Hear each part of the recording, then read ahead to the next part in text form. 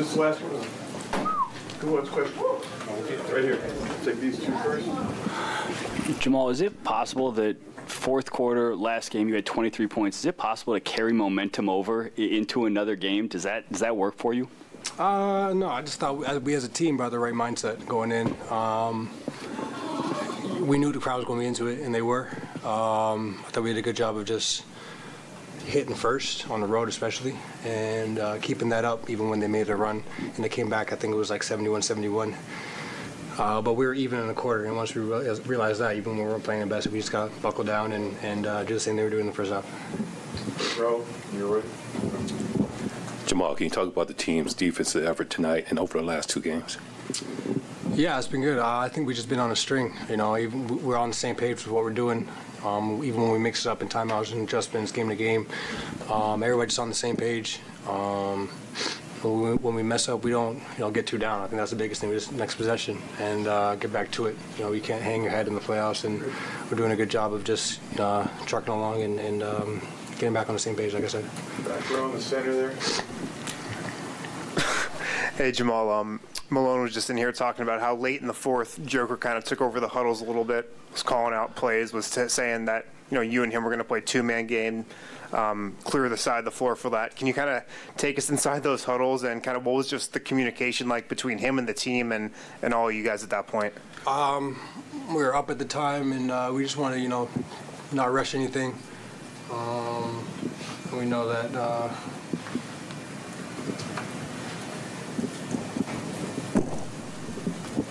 Yeah, once we have space, we can find out different holes and seams and gaps in the defense, and I just think we did a good job, like I said, just taking our time. We didn't rush anything, and I think we made a good play every time out of it, so it was just no rush was the biggest thing, and no turnovers, and we did a good job of just executing, and Yoke did a great job of clearly in English speaking to the team in the huddle about where everybody should be, and like I said, we did a good job executing. Ramona. Hi, Jamal.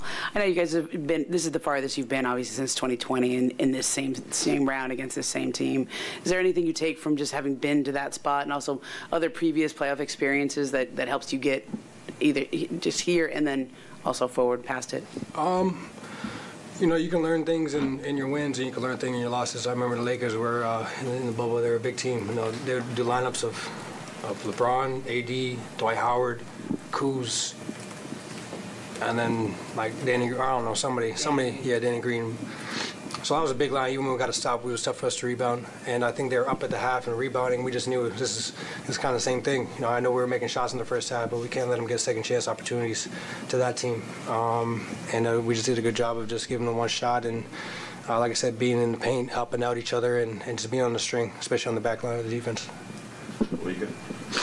Sort of following up on that, Jamal, your message coming off of the court, the message that continued in the hallway wasn't, we got to go win one more. It's that we need to win 5 more. Mm-hmm. What's the balance there with the micro task at hand and the joy you have in this versus knowing that there's something else that you're going for? Just keeping everybody in the moment, not letting it slip away. You need 16 wins to win a championship, and we got 5 more to go. And the Lakers are in a way, and they're going to do everything in their power to come back and fight. And they're not going to just lay down and let us beat them, on their home floor. So, we know next game is going to be another test. They're going to come in more aggressive.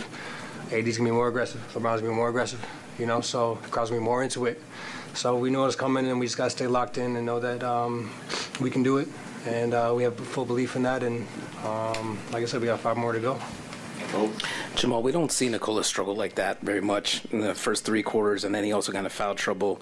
Do you feel like this team can find different ways to win games? Yeah, we got a lot of guys that can come in and impact the game. So I just, KCP did a great job. Bruce, everybody that played today did a great job.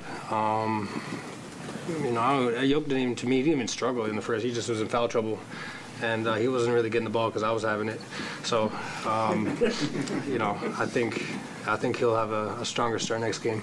Last 2, right here. Kind of going back on what that was, what does this say about your team giant first half for you. KCP was, I thought, monster in the third quarter. Joker comes back in the fourth. But what does that say to everybody about your team? Yeah, so we got a lot of we're just a very unselfish team. It may not be your night, it may not be your quarter. I thought Aaron has done a great job all playoffs, just finding his matchups and guarding, getting back in transition, being at the rim, being big. Everybody, Bruce, steps up. Everybody realizes when we need something, we need a spark. Could be Joker, it could be me, it could be Bruce. Jeff off the bench, whether it's a chase down block or a charge or something, everybody has something that they can come and impact the game with. And I just thought, tonight was another example of everybody stepping up in the right way. Last question on the right. Hey, Jamal, what is the biggest difference in your game between the bubble and this series? I'm healthy. That's it. I see the game a little slower, I think. Not as rushed, I'd probably say. I'd take my time a little more, even just a couple more dribbles just to not turn it over or put somebody else in a bad spot if I pass it. So I'd say just slowing the game down and also get to watch the game from afar for a couple of seasons or a season and 2 postseasons. So, watching a lot of film and picking my spots from there. One more. Where? Oh, I thought you had one. No, we're good. Thanks, Jamal. Thanks, Jamal.